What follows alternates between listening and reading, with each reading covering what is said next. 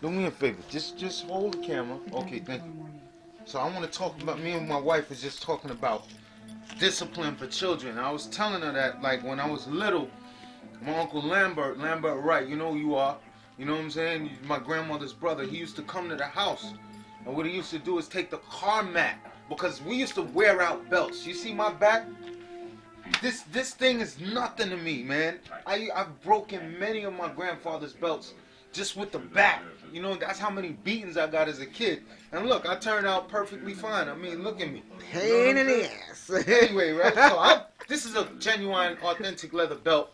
I put these to rest. My uncle, he used to carry the car mat in the house, man, the rubber mat that you put your feet on. He would cut a piece of 6 inches wide by maybe 12 inches long, and another piece, one for my grandmother, for me, and one for my cousin Troy. That's where. So y'all kids thinking y'all got it rough, y'all don't even get spankings no more. Y'all are lucky. Y'all kids, man, y'all ain't ready for the real world. This is the real world right here. We come from the school of hard knock. We break belts on our back. We don't wear tight, skinny pants. Break it down, baby. What you got to say? How you used to get beat? I didn't want to talk about it. Let's talk about it. Bye. All right. Smooches, love you, babe. Love you too. You're so cute.